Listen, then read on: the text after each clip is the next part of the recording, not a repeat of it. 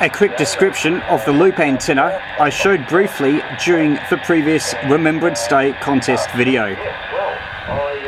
It's actually an oblong, just because of the materials I had available. It's about 40 centimeters across the top and about 80 centimeters high. The white leads, of which there are 4, is 4 turns for the tuned part of the loop.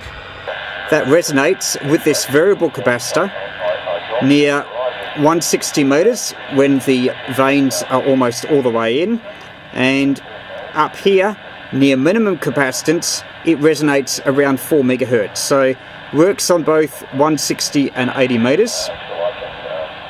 There's a single turn which goes to this BNC connection, which is then coaxed to the transceiver. The single turn is a coupling loop. It is parallel to the main windings. The spacing here might be a little bit too much.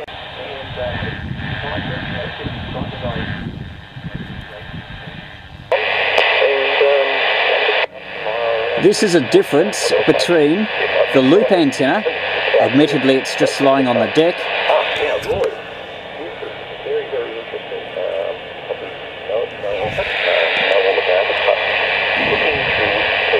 and the outside antenna.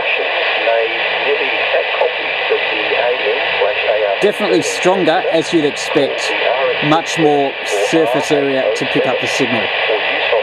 But there can be times when there's more noise on the bigger antenna and your signal to noise ratio, which is really what you want, is better on the smaller antenna.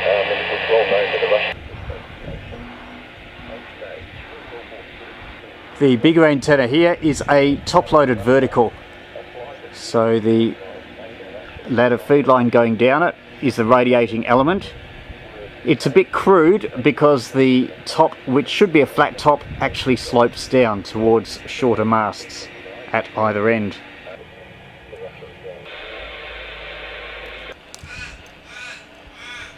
You can hear the directionality of the antenna.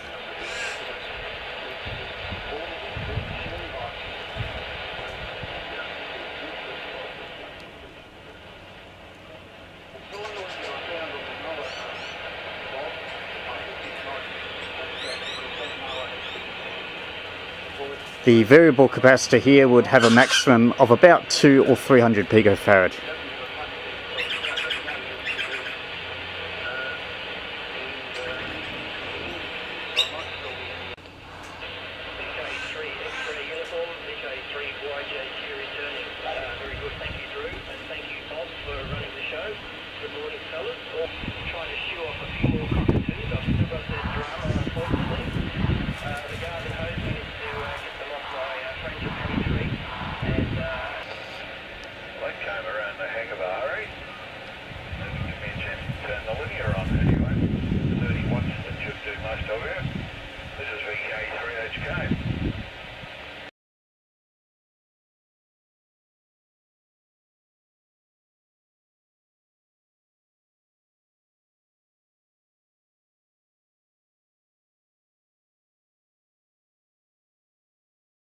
Really knock them around.